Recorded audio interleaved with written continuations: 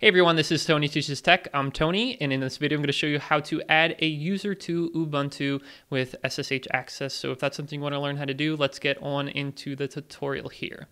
All right, I am logged into my Ubuntu server here, and the first thing I want to explain is that there's actually a couple different ways to add users. You have your add user command, which is located user span add user, and then you have your user add command, which is kind of confusing, but the thing you want to learn or just kind of know here is that you always want to use add user. Okay, it's more user friendly and it just has more helpful output. So that's what we'll be using in this tutorial. And if, by the way, you are only interested in learning how to give this user SSH access because you already have him created, go ahead and skip forward in the video. We're going to first add the user to Ubuntu. So let's do that with add user. So we'll do add user and the name of the user. So the user in this case, I'm going to call him udoms. Okay, so it wants a password for this user. So I'm going to go ahead and type that in. And I'm going to retype the password. All right, good. That worked. Let's give him a name. And the rest of this really is all optional. So I'm just going to go ahead and proceed through this. Is the information correct? Yes. That looks good. So let's confirm that we have actually added that user. So we can do that. There's really no good way to just see a list of users, but you can do cut-d:\-f1 and then etc password. And that's just going to look at that etc password file, pull out all the users, and we should see, and we do udoms in there, our new user. So let's go ahead and switch users to him, or her, to that user. So su, the username, and now we are logged in to the server. Instead of root, now we are logged in as udoms.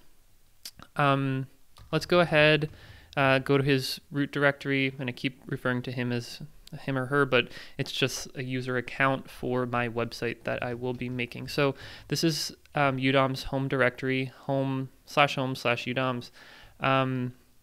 Yeah, so that's pretty much it. It created that directory for us. Let's go ahead and exit back out. We are now root again. And let's go ahead and give this user SSH access. So how do we do that? Well, we can do that by editing the etc SSH and then sshd_config file. And in here, if you don't already have it, something called allow users, then you're going to have to pretty much go down to the bottom of the file and add another line here called allow users, and this is going to be the list of users that you want to allow SSH login. So we want definitely udoms user, and because we're working with root in this case, we also want to give, or not give root, we want to keep root being able to log in for now. I'm going to have another video about how to disable that. So we'll put those two users as having SSH access to the server. So let's go ahead and save that.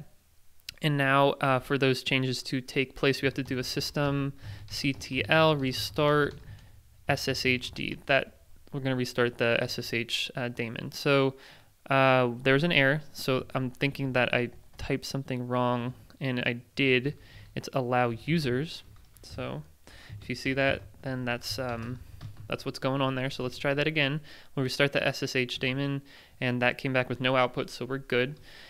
And now we are ready to test this out. So let's just exit out of our root SSH session, and we can SSH instead of root this time. Let's try our new user udoms, and it's going to ask us for udoms password. We'll type that in.